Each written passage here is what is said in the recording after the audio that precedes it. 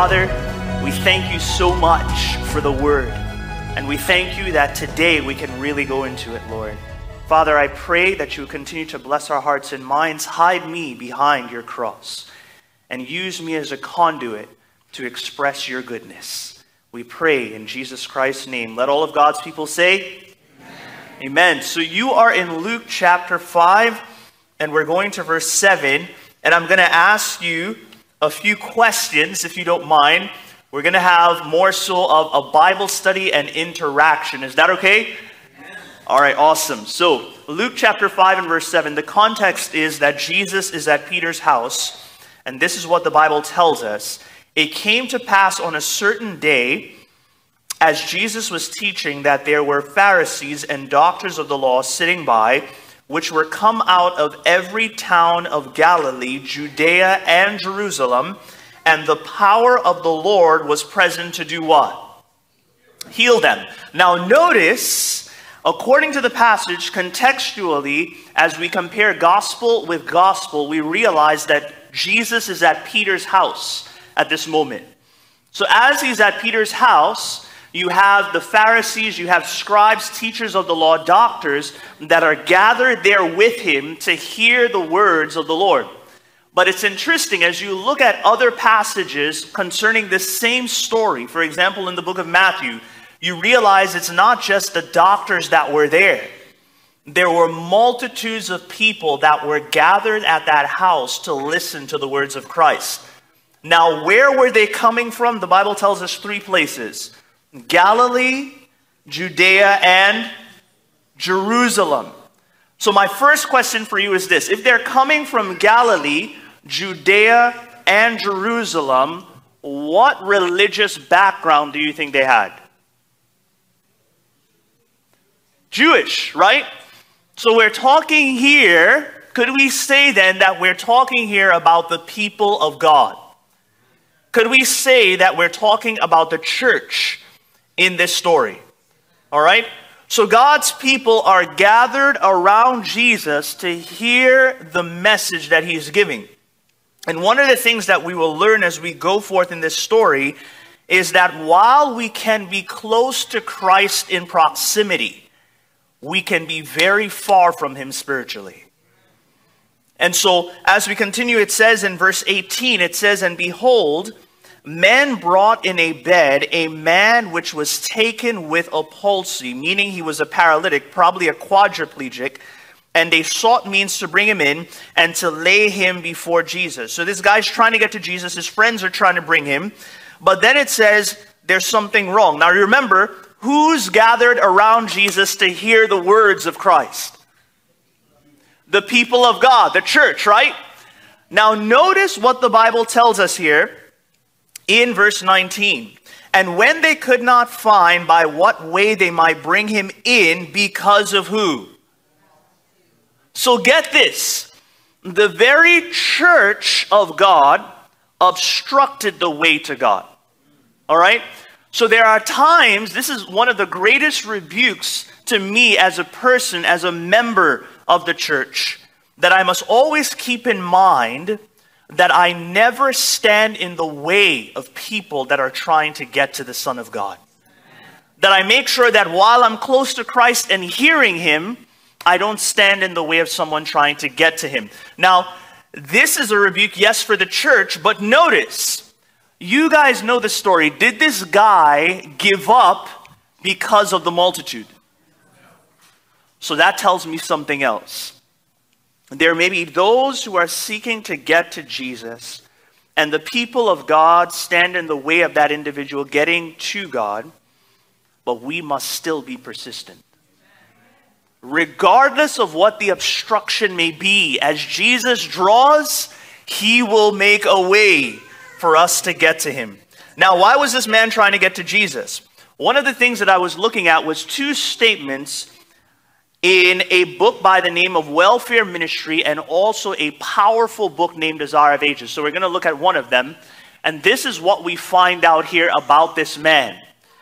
It says, Desire of Ages, page 264, paragraph 4, "The cry of the dying man was, 'Oh, that I might come into his presence, There was no time to lose. Why? Already his wasted flesh was showing signs of decay. So he was decaying, he was totally rotting away, and he's trying to get to Jesus. Now remember, it's very interesting that we find that in verse 20, when the man finally gets to Jesus, we learn a few things. Jesus says to the man in verse 20, "Man, thy sins are forgiven thee." So that means what got the man into the predicament that he was in? Sin. So he comes to Jesus even in spite of his sin, and that's a lesson for us. Regardless of what we have done, regardless of the mistakes of our past, Christ says we can come to him as we are. And as we come as we are, he will not leave us as we are. And that's what we'll see in this story. Now we're seeing here that the man comes in light and in spite of his sin. And this is the beautiful thing about Jesus. This is what I promised you guys in welfare ministry. It says that Jesus knew that those who petitioned him for help had brought disease upon themselves. Yet he did not refuse to heal them. And when virtue from Christ entered into these poor souls, they were convicted of what? Sin. And many were healed of their spiritual disease as well as of their what? Physical maladies, friends. Oh, how powerful and how lovely is Jesus Christ. How merciful. Sometimes we may find ourselves, friends, in places and in situations, predicaments that we ourselves have caused. And we wonder, will God help me despite the fact that I brought this upon myself? And what is the promise? What do we see here? Will Christ help us? Yes.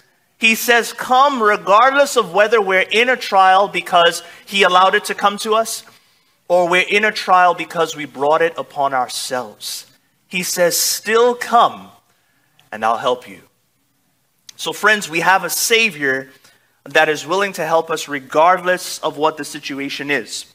Now the Bible says to us there in verse 19, so it says, and when they could not find by what way they might bring him in because of the multitude, they went upon the housetop of Peter and let him down through the tiling with his couch into the midst before Jesus.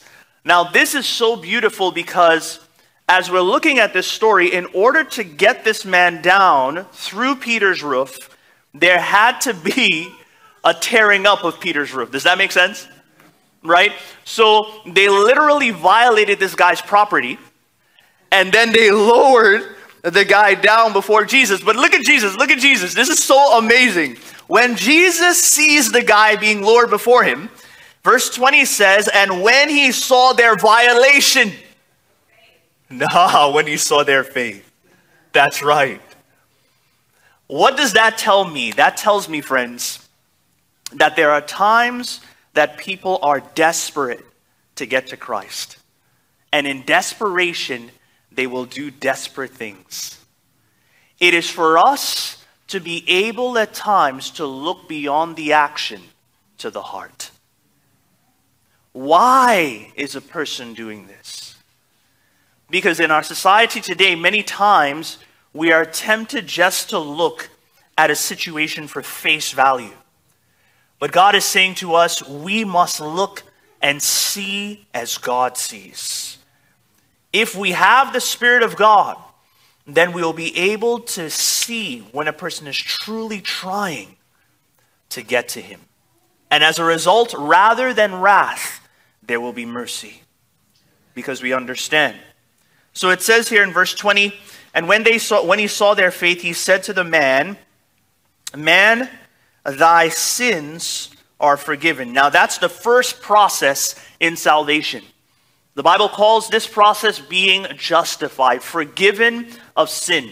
So regardless of what this man had done, regardless of the fact that what he had done got him into this predicament, Christ says, I forgive you. And he absolves this man of all of the sins of his past.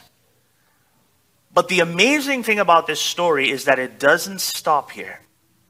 Christ is not content to only forgive us of sin. He desires to change our lives. And so this is what I want us to look at a little bit as we go to verse 21. Because what happens many times is if he doesn't do a change, friends, many times people can't believe it. In the next part of the story, as Jesus forgives this man's sins, the Pharisees and the doctors of the law, they actually say, who does this guy think he is? And sometimes when God forgives us of our sins, many people can't believe that Christ can do it. They don't believe that Christ could actually change you and I. I remember when as Pastor shared, as he was reading a little bit about my story, I remember in 2005, it was the end of 10th grade summer. And I was in high school, public high school, Kennedy High School. And as I was there, I loved to do a whole bunch of, you could say, crazy things. I had a clique, and all of us, we each learned a different martial art. And the way that you got into that friendship circle was you had to fight each other. And so we fought each other, and regardless of whether we lost or won, we were in. And so this was my go-to in every trial of life, in every situation that I faced, until the year 2005 came. I will never forget this year. I was at a football game at my high school. And of course, the high school that I was at, as it always happens, it lost in that football game. And so my friends and I, it was myself and my best friend Alex and two of my other friends. And right after we lost, we were like, man, let's go back to Melvin's house and let's chill, let's get some food. And so as we were going to go back, my mother called. And as she called, she said, son, you know what? I think I'm going to come and pick you up. And I said, man, I was just about to hang out with these guys. She was like, no, it's time to come home. And she got me. She came and she got me. And I was like, man. But the next day, I was so thankful that she took me home. That day, my three friends, they were going back to Melvin's place. And as they were going back to Melvin's place, three guys approached them. And the guy in the middle, he said to my best friend, he says, man, you have change for a 20? And my friend Alex was like, no, I do not. And so they went past them, but they decided, since it was getting late, to take a shortcut through a dark alley that they knew. And so the guy who asked for the 20 knew that dark alley like the back of his hand. He ran in, punched my friend Alex in his face. His glasses flew off, but he managed to keep running. My friend whose house they were going to, the guy gave him a few body shots to his back. And then he managed to get away. And our last friend, Peter, he took him and he threw him on top of a car, started punching him. He managed to get away with a few bruises, however. And so they got back to my friend Melvin's place, and my friend Alex asked this age-old question: why do bad things happen to good people? So as he started inquiring about this, his uncle called, and he told his uncle the situation, and his uncle was an elder in one of our churches. And so his uncle began to explain to him this concept of the great controversy, the battle between good and evil, hence the evil in the world. And so as he began to study this, I will never forget this, friends. The very next week, let's say that was a Thursday, the very next week, my friends and I, not only were we absorbed in martial arts, we were absorbed in the hip-hop world. So my friends, we were wearing baggy pants like 3 times our size. We were wearing what was called, I don't know if you guys ever heard of it, it's called white tees. Do you guys know what white tees are? So t-shirts all the way down to your knees, right? And so we were wearing that with Looney Tunes and all of these different cartoons on it. And my friends, they were able to somehow acquire new clothing every single week. But when that situation happened to my friend Alex, the very next week, the guy was actually wearing clothes that fit him. And that really shocked me. I was like, what is wrong with this guy? This guy's crazy. But really, I was crazy, right? So he started acting very strange, but he was still kind to us. He was still tender to us. He still hung out with the group. But I began to ask him, man, why are you acting this way now? Why are you so serious about God and stuff like that? And he began to explain to me. He says, Akeem, I have become a Seventh-day Adventist Christian. And so I sat down with him after school, and he began to explain to me all of these things about how he had changed and how the Bible was changing his life. And then one day, a prophecy meeting was happening in our area, and I went with him to that meeting, and it changed my entire life. And so now, that was 10th grade summer. Now we're going into the 11th grade. So my life had completely flipped. I got back out to school, and whereas I would be in the hallways fighting and playing jokes and giving my teachers problems, I went into my class 5 minutes before, opened my Bible, and I started reading it. And I remember one of the guys who was a basketball player at the school, he came up to me in the class, and usually what we would do is we would do what you guys know what a dap is, right? So he would dap me up, and usually we would say some very derogatory words to one another in the way that we greeted each other. And so he reached out and he greeted me that way. And so I greeted him back and I said, brother, how are you doing, man? And so he was dumbfounded. He looked at me in my face. He was like, brother? And then he looked down and he saw my Bible. He was like, oh, you a Bible boy now. And so I said, I guess so, man. And for the next few months, people were playing jokes on myself and on my best friend. But as we kept going, they realized what we were doing was not a phase. They began to realize that we were consistently seeking God and seeking to be an influence in our school. To the point that our teachers started letting us take over the class to give Bible studies. And so stuff like this was happening. And the reason I say this is because as I was making the point, it is not enough for God to forgive us of our sins. He wants to bring fruit out of our lives to show that we have changed.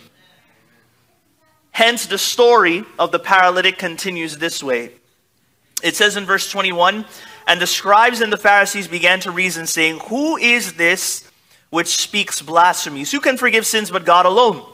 But when Jesus perceived their thoughts, that they couldn't believe it, he answered and said unto them, what are you thinking about in your hearts? What is easier to say? Your sins are forgiven, or to rise up and walk? But that you may know that the Son of Man has power on earth to forgive sins. So what he was about to do was to show what? I can forgive sins, right? He said, I say unto you, arise, take up your couch, and go into your own house. And what did that guy do? He got up, right? And he went his way glorifying God, the Bible tells us. So what does that tell me? Because there are times people say, well, Akeem, man, I prayed to God for healing and it didn't happen. I prayed and asked God to take away this thing from me and it wasn't taken away, this sickness or whatever it may be. But the major point of the story, while God can do healings today, the major point of the story is this, that when this man was healed, it was a symbol of a changed life. And so what God is showing is more than a physical healing, even though that will come, whether it be now or at the second coming. He's trying to show us that he can change us. He can transform us. Now the beauty of this is that Jesus in this story, he doesn't only forgive sins. He literally reverses its effects. So he takes away the paralysis and the man jumps up. So all of that stuff that he did that led him into that state of paralysis, gone. Can you imagine that? Friends, I tell you the truth. You may have done certain things in your life that you are ashamed of. Things that may have gotten you into situations even now that you hate. But I tell you the truth. God can reverse those things if we put our trust in him. And that's the second part of the story. The second part of the story is revealing where this guy is healed. It's revealing the concept of sanctification. A changed life. The fruit of a forgiven life is a transformed life. So you got your Bibles with me. I want you to keep your fingers in Luke 5. And I want you to go with me in your Bibles to the book of Revelation chapter 14. This is one of my favorite chapters in Scripture. So hold your fingers there in Luke chapter 5. Now remember, this guy is healed, but we're going to do a connecting. We're going to connect some dots here. So Revelation chapter 14. And when you are there, go to verse 6 and say amen when you're there. All right. So it says there, "And I saw another angel fly in the midst of heaven, having the everlasting gospel to preach unto them that dwell on the earth, to every nation, kindred, tongue, and people." And this is what the angel says. Now remember, this angel is a symbol of us. It's a symbol of those who embrace the message that is going to be shared here. It says, "Saying with a loud voice, fear God and give glory to him, for the hour of his judgment is come. Worship him that made heaven and earth, the sea, and the fountains of water." So let's stop there. This is what we call the first angel's message. Now notice the message that we give. Fear God, give glory to him, for the hour of his judgment is come. So what are the first two parts? Fear God and do what? Give glory to him. Say that again with me. Fear God and give glory to him. Now, as we give this message to the world, think about it. You go up to someone's door in a broken neighborhood. Somebody was talking about dysfunction within families, happening all over the United States and in different parts of the world itself. And you go to a person's door, you knock on that door, and you're trying to reach them for Christ. And as they open the door, you tell them, fear God and give glory to him. And to add to that, because the hour of his judgment's here. Do you think the majority of the people that hear something like that will be susceptible to it? No. Now, can anybody tell me why? Why do you guys think? It won't make sense? Anyone else? They don't know the word, right? Okay, all right. And they may not even know God, right? So in the midst of brokenness, in the midst of situations of addiction, of situations where families are breaking up, as we bring this message, it has to be given in the most practical way possible. And so what I was thinking was, we have a powerful pioneer in our movement, actually just before our movement. His name, of course, you guys have heard his name before, William Miller. One of the things about William Miller, history tells us, is the reason that people were drawn to his messages is because he united prophecy with the Gospels. And so the prophecies became super practical as a result of uniting them. So that's what we're going to do right now. So remember, what is the message? Fear God and give him glory. So the question is, what will cause people that don't understand the gospel, that don't even know God, that are like, man, you're telling me about God, and man, my home's broken. I don't have food. I don't know where to go next. I have addictions that I'm working through. Why would they want to do that? What would cause a person to practically be willing to do that? Go back with me in your Bibles now to the book of Luke, chapter 5. We're going back to our story. And I'm going to read verses 24 once again onward. So we're looking at what will cause a person to want to revere or respect God, and glorify God in their lives. So, Luke chapter 5, verse 24 onward, it says, "But that you may know that the Son of Man has power on earth to forgive sins, he said to the sick of the palsy, I say to you, arise, take up your couch, and go to your house. And immediately he rose up before them and took up the very thing that he was laying on and departed to his own house glorifying God." Now I want you to notice the reaction of the people, all right? So it says here in verse 26, "And they were all amazed," and look at what they did, "and they glorified God and were filled with fear, saying, we have seen strange things today." Did you see it? What caused them to fear God and give him glory? The manifestation of a changed life. They saw what a forgiven and changed life looks like. They saw what grace can do. And that caused them to be willing to fear God and give him glory. This is why I always say, friends, it is not the proclamation of the gospel that will bring about the end of the world. Jesus says in Matthew chapter 24 and verse 14, this very statement.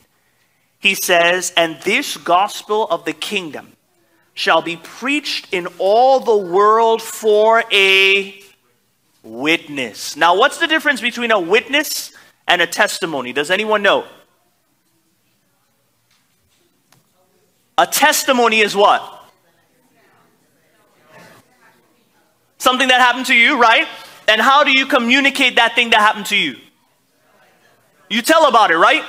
So a testimony is basically you telling of your experience. Now, is that powerful?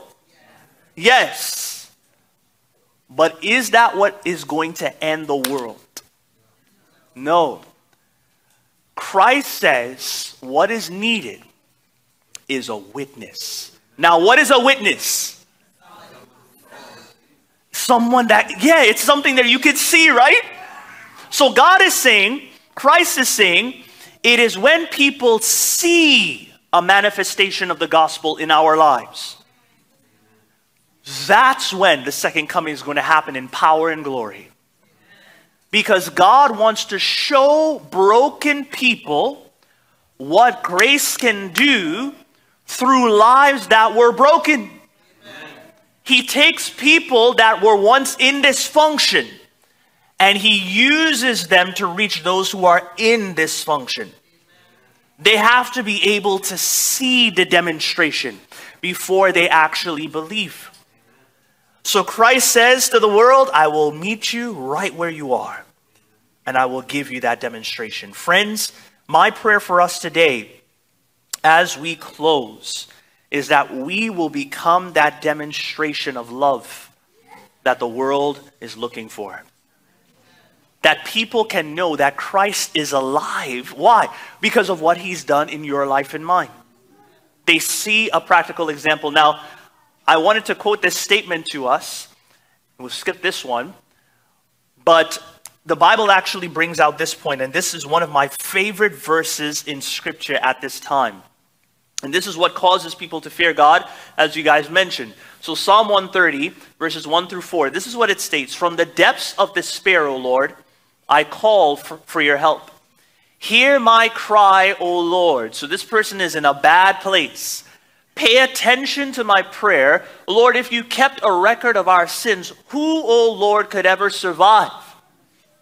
But you offer what? Forgiveness that we might learn to." So what causes us to fear God?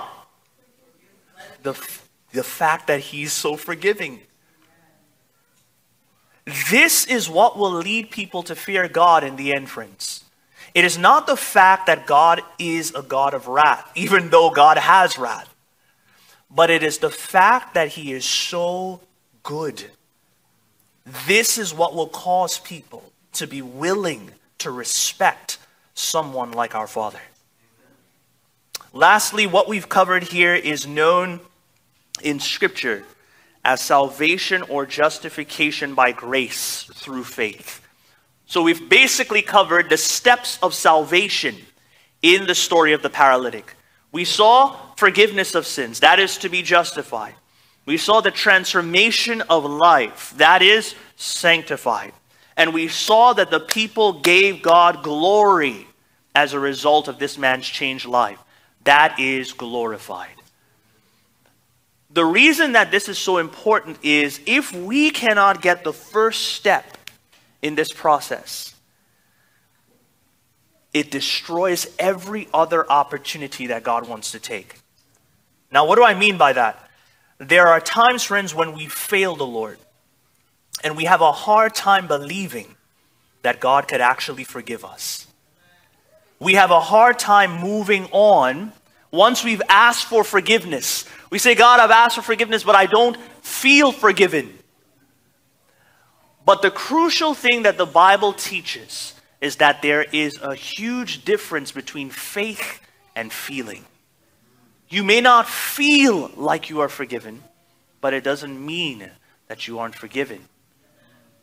God has forgiven us, and once we believe that, God can then continue to do a work in our lives that we did not anticipate. Now, why do I say that?